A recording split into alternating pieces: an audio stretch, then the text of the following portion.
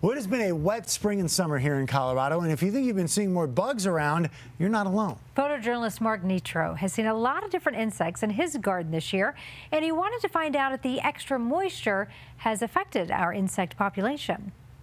With all the rain we've had in Colorado this year, I was wondering how it's affecting our insects. So I came to the butterfly pavilion to find out more.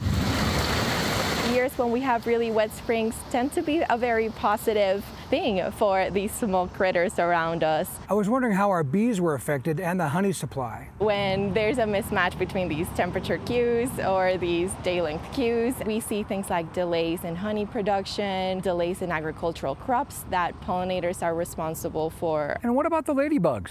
So often ladybugs will be released as a way to control pests in our gardens. When ladybugs come before the animals that they eat, then again that mismatch may affect population numbers. And Japanese beetles? They don't have a native predator, they don't have checks and balances in place to keep their numbers under control, so we see these big explosions of Japanese beetles, and even though they are quite pretty to look at, they don't quite belong. And we can't forget about the butterflies. They are very, very sensitive to habitat changes, so they are what we call indicator species.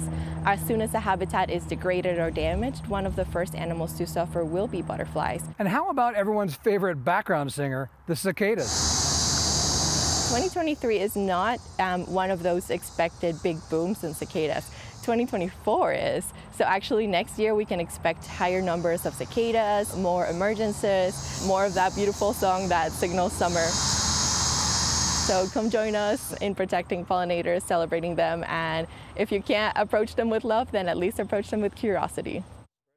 Well, Mark, thank you for all of that. Cicadas, how next year? I love the spin that she puts on that sound, too. I know, right? The sound we enjoy.